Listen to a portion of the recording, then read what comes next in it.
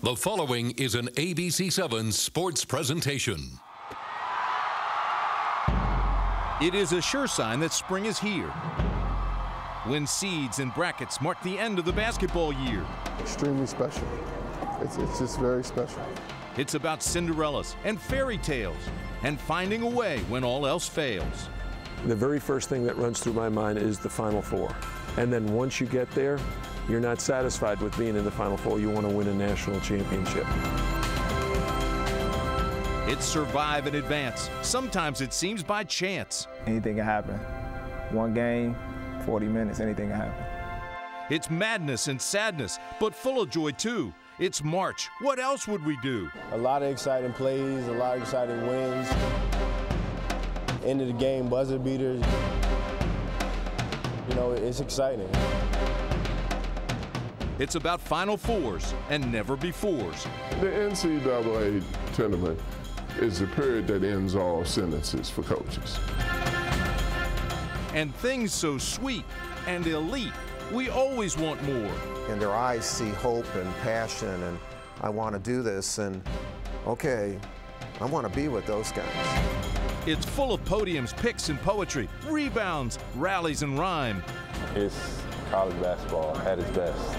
It's the NCAA tournament, and it's time.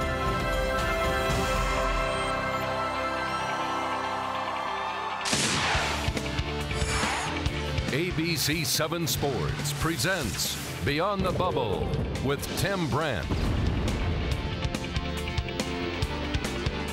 The Verizon Center is all dressed up tonight and ready for the big dance.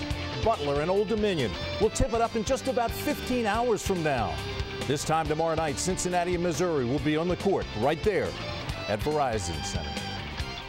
And hi, everybody. I'm Tim Brant. Glad to have you along as we go beyond the bubble. And tonight we think we have a championship lineup for you. Let's start with the Georgetown Hoyas. The G-men left for Chicago yesterday. The Hoyas are a number 6 seed in the Southwest region. The Georgetown Hoyas are full steam ahead, albeit with one eye on their rearview mirror. There has to be a healthy understanding of what happened last year, as well as you can't dwell on that. A year ago, Georgetown was a 3 seed, but the Hoyas got shocked by 14-seeded Ohio University, one and done, and it still stings. It definitely fuels us because we haven't won in the postseason, and it was last year, the year before. You know, we don't want to go out like that again. The Hoyas will play the winner of the alphabet game, VCU, USC. They won't know that result until later tonight. So what we got to do is just watch double the film. We got to prepare for both teams. We can't jump the gun and figure out who's going to win. The best news for the Hoyas? I will play on Friday. Senior guard Chris Wright is due back after having surgery on a broken bone in his left hand. The Hoyas went 0-4 with Wright on the bench. He is invaluable to this year's team, to this group.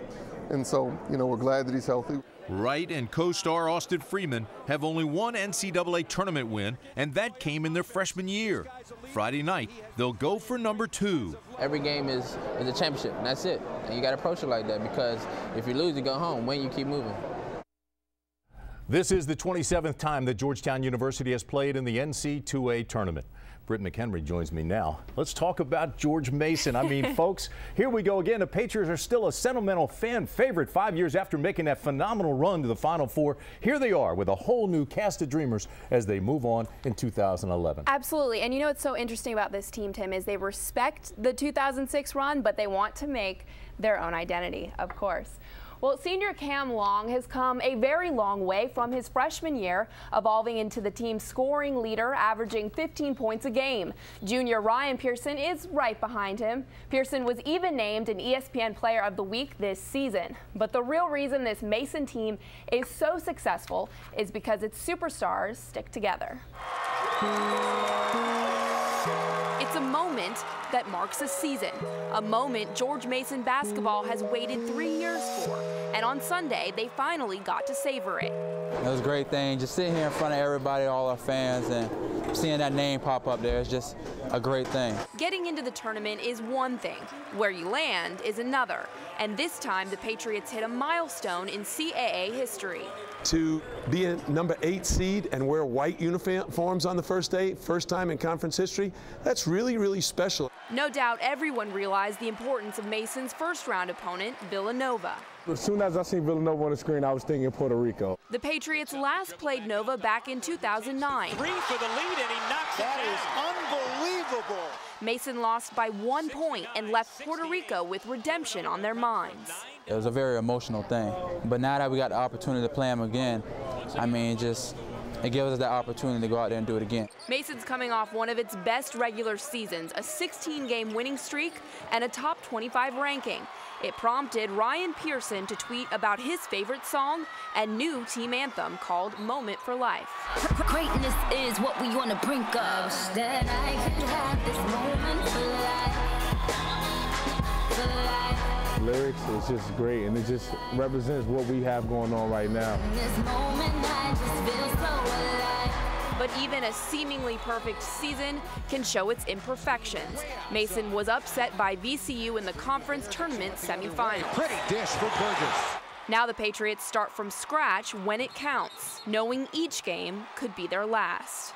Hey, I'm just ready to start a new winning streak all over again. That I could have this moment for life. So, Britt, here we go again. Jim Larrañaga is special. He truly is, and those players are so inspired by him. So we'll see what happens. All right, Britt, thanks. Still to come, Tim goes one-on-one with the legendary John Thompson. I looked up on the wall and I told some of the kids who were there that a banner, an NCAA banner, will fly on that wall. Tim catches up with Coach K. I got boom, boom, boom. I felt sometimes like I was getting boom, boom, boom. And up next, from tragedy to triumph, the inspirational story of local star Nolan Smith. The emotions hit, doing something so spectacular like that, winning a championship. When Beyond the Bubble returns.